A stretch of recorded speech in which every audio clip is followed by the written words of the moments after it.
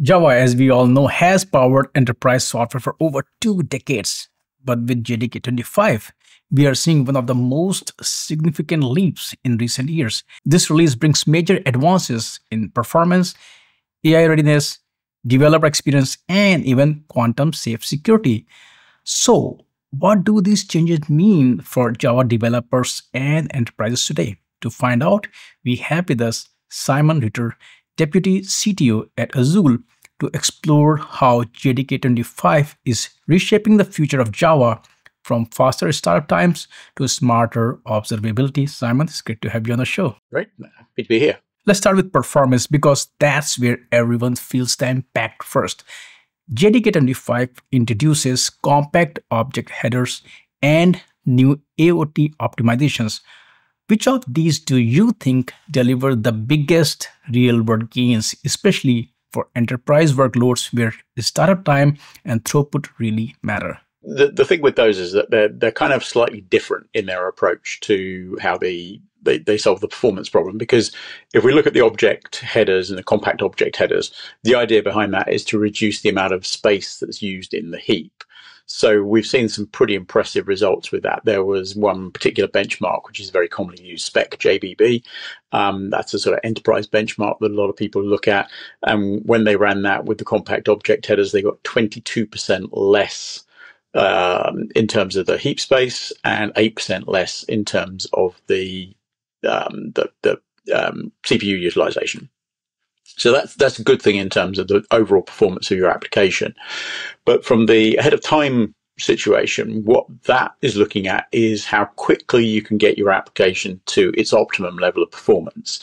And that's one of the things that Java's always struggled with, is the fact that because it is a interpreted language, it has bytecodes rather than native instructions. What we have to do is go through this warm-up where we adaptively compile frequently used pieces of code, and we do that gradually. So it takes time to find all those pieces of code and compile them. Now, what ahead of time is doing is saying, okay, well, rather than starting from scratch every time you start the same application, that's very relevant when you're running a microservice and you're starting up multiple instances. What we'll do is we'll start up the application, and then when it's reached its optimum level of performance, take a snapshot of what the state of the machine is, so that when we start again, we can feed that back in and have an idea of what happened before and then take advantage of that. So it's very useful in that respect. And beyond these, what are the things that you are personally excited about in this release? Yeah, I mean, there's a lot of work going on at the language level. And there's a bigger project called Amber, which is delivering sort of features as we go through. And the thing with Project Amber is there's gradual sort of additions to the language. And some of the things that I've certainly seen recently, which I really like, are around pattern matching. And we're gradually making that more and more part of the language. So I'm sort of impressed at the way these things have been added, and JDK 25 has more advances in that particular area. With Project Panama maturing and features like scoped value and vector API evolving, Java seems to be positioning itself closer to AI and data-intensive workloads. Where do you see Java's place in the AI ecosystem today, and can it genuinely compete with languages like Python or Rust for modern AI use cases? That's where the whole AI thing is very interesting when we talk about the sort of concept of using Java in that space. So a lot of people will immediately look at Java and go, ooh, it's not Python, it's not, the cool language for the use of AI. But what we've got to look at carefully there is certainly there's a lot of work that's gone on, as you mentioned, Project Panama. That's a great example, because what that's designed to do is make it easier to interact with libraries which have been written in languages other than Java. So if we've got C++, C, Python even, then we can interact with those languages much more easily from Java. So we basically make method calls out to these libraries and then get the results back. So that's one aspect that we can look at. But if you look at the way that AI applications really kind of work, yes, Python is very core to the sort of development of some of these things like the large language models and some of the frameworks. But essentially, once you start using those things and you want to take advantage of them in terms of an enterprise application, what you're really doing is just making a lot of calls to an endpoint of a RESTful web service. And that's what Java does very, very well. I mean, we've kind of built that right from the very beginning. And what Java can really add and offer in terms of AI applications is how you then use those large language models and those capabilities that are behind the scenes, but then bringing that in and integrating it with your enterprise application. Because AI on its own doesn't really add any value, but AI, when you combine it with things like customer relationship management, when you combine it with other sort of sales related tools or customer related tools, then you can really take advantage of that. So the way that we can use RESTful web services from within Java, but then get that scalability, which is what Java is so famous for, as one of the reasons why Java is still very, very popular after 30 years, is the fact that we can scale to internet-sized workloads and then do that, bringing in the AI side of things as a sort of separate thing, but joining everything together. Some of the new JEPs like compact source files and module import declarations aim to simplify the Java experience for new developers. Do you think these changes are enough to attract fresh talent into the Java ecosystem, or is there more the community and vendors like Azul need to do to make Java more approachable? Yeah, I mean, this is certainly some useful work that the OpenJDK developers have done, and I support the idea. But for me personally, it's not the most important thing. As I said, we have this Project Amber. Project Amber is all about improving the Java language. And that really makes a big difference to people who are, skilled developers, people who have a lot of experience there. Now, when we talk about like people approaching the language from new, so if you talk about students and people who haven't programmed in Java before, then yes, when you write your very first program, there is a lot of what they describe as ceremony involved in it, or a lot of boilerplate code. So you have to create a class, you have to create a main method, which is, then defined as public static void main. You pass in some parameters which you don't use. And there's a lot of extra code, which looks very complicated when you write that first program that says hello world. And what they've done in terms of the idea behind the changes to the language is to simplify that. So as you said, we do have compact source files. We do have the idea of, basically implicit classes and things like that, which is great. So when you want to write your very first program and do hello world, it's much easier. However, once you go beyond that and you want to write anything that's actually like a real world application, then you still have to understand all the concepts of object-oriented programming. You still have to get the idea of encapsulation, inheritance, polymorphism. So whilst it helps with that very first application, it sort of doesn't really make a huge difference once you go beyond that. So it might have help in terms of the appeal for that very first application, but I think things like Project Amber, where we're making more changes to the language to simplify some of the tasks that people have on a regular basis, and some of the libraries that are being added as well, I think those are much more valuable from the idea of making Java more appealing to a wider range of developers and making them more productive. Security is also getting a lot of attention in this release. JDK 25 introduces post-quantum cryptography building blocks like the key derivation function API. How does Azul approach the shift towards quantum-safe Java, and what role do you see Java playing in securing enterprise applications in the post-quantum era? Yes, I mean, security is, or should be, always an absolute primary concern for anybody who's running IT systems. We only have to look at recent events that have happened, in terms of, certainly, like I live in the UK. So you look at the attack that has taken place on people like Jaguar Land Rover, that's caused them to shut down their production for weeks on end, tens of millions of pounds in terms of cost. Various other organizations here in the UK that have been attacked, data breaches and so on, and even supply chain attacks. If you look at things like the NPM attack that happened recently, where people were injecting code into libraries so they get pulled into an application automatically. Security should definitely be absolutely a priority for everybody. When it comes to the sort of quantum cryptography and the post-quantum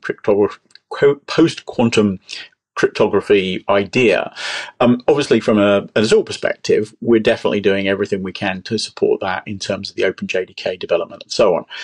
And I think that this is, again, what we've seen over many decades, where it's a constant battle between the people who want to try and break into systems and the people who want to stop them from breaking into systems.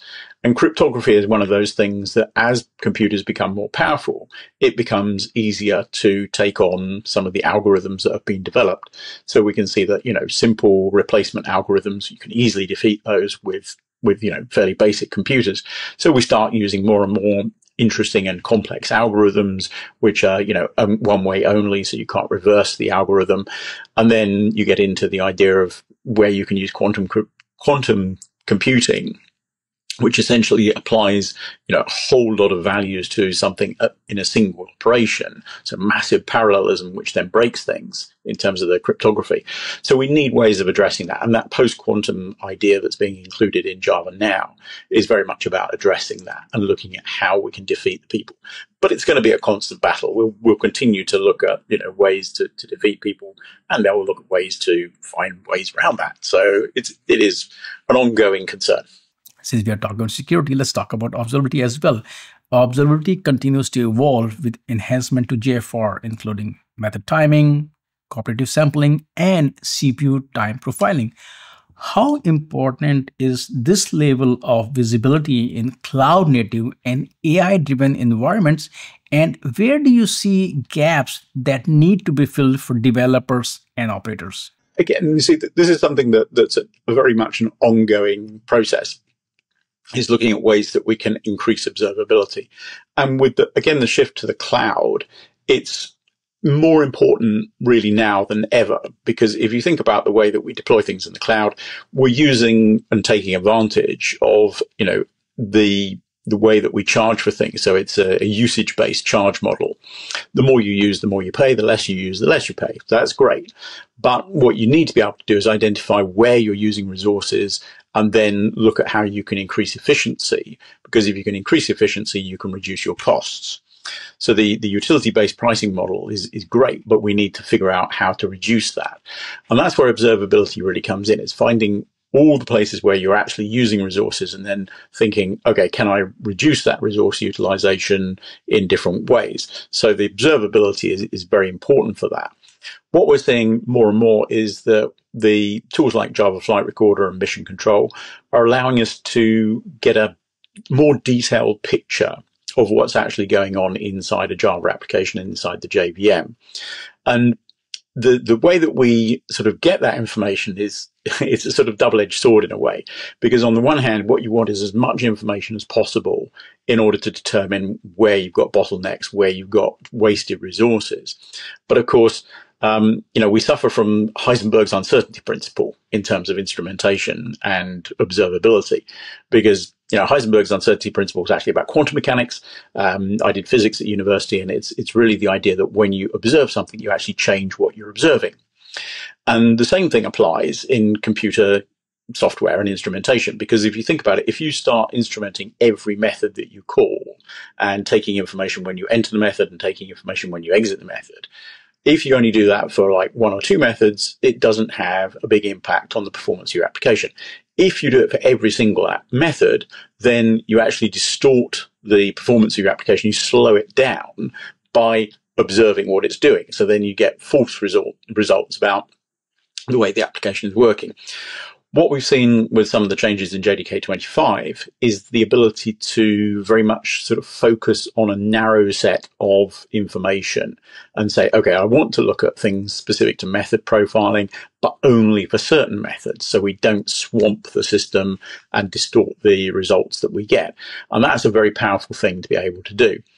Certainly, the other side of that is the tooling. So, when we look at the data that we're collecting, great, we can collect lots of data about how an application is running, but it's then interpreting that and being able to say, right, how do we look at that information in a way that is useful and gives us data about where we're potentially got bottlenecks or wasted resources?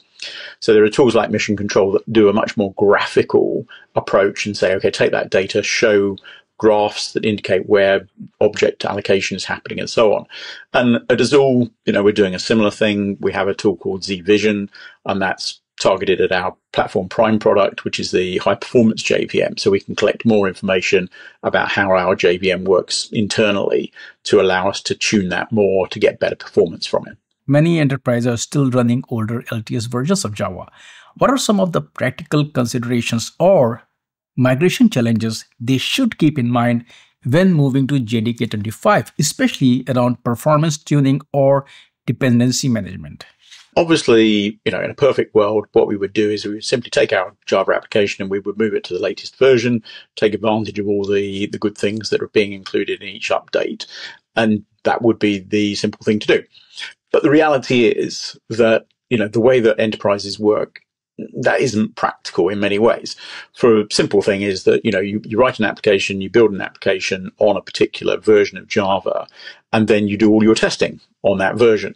So if you wanted to move it to a newer version of Java, then realistically, if you want to have a mission critical application that, you rely on very heavily, you want to do all that testing again every time you change the version of Java, because as you quite rightly point out, things get deprecated, things get removed, things get added.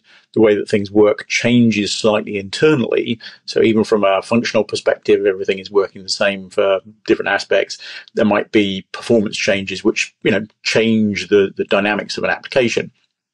So that can lead to potential issues with your application. So a lot of enterprises are going to say, well, we've got our application, it's running on JDK 8, it's running on JDK 11, 17, 21. We're just going to keep it running on that, and we'll update it from a security perspective and any bug fixes. But we don't see the need to move directly to a newer version because we've written the code. We don't need to take advantage of new features in the language and so on. We don't need new libraries.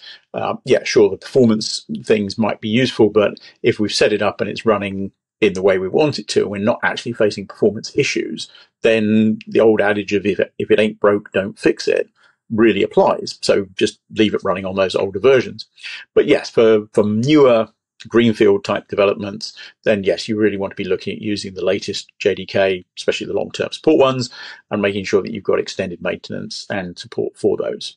Now, looking beyond this release, what's next on the Java roadmap that excites you?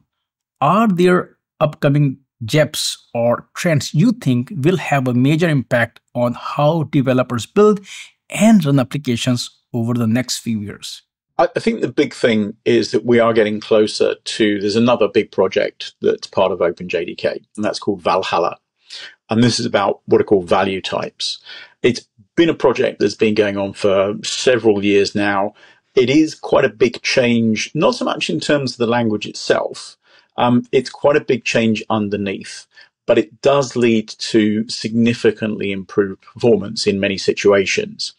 And so the inclusion of what are called value types into the Java language, this will allow us to do things underneath, which, as I say, will result in much better performance. So the idea is that, if we get into a little bit more technical, everything in Java is primarily referred to as an object. So we deal with objects all the time. It's an object-oriented programming language. But we also have the idea of primitive types in Java. And that's, numbers, characters, Booleans, and so on. And the reason for that is because we get better performance if we treat things as just a primitive number rather than wrapping it as an object. So what Project Valhalla will allow us to do with value types is code like an object, but perform like a primitive. And that buys us a lot of good things in terms of the overall platform and how we can get performance better. So I think that's definitely something that we're looking at. And that certainly I know that I was at a conference last week and talking to people about this. It's something that people are getting quite excited about because I think we're getting close to having some of those things included in the JDK. You mentioned earlier on the vector API, and that's part of Project Valhalla that's been delivered already. It's sort of slightly separate, but related to that. So there's lots of good things coming in that respect. Simon, thank you so much for sharing these insights with us. I really enjoyed this conversation, and I look forward to having you back on the show. Thank you. And for those watching, if you want to stay up to date on how Java and cloud native technologies are evolving and to learn more about what Azul is doing in this space, make sure to check out their work. And of course, don't forget to subscribe to TFR, like this video, and share it with your team. Thanks for watching.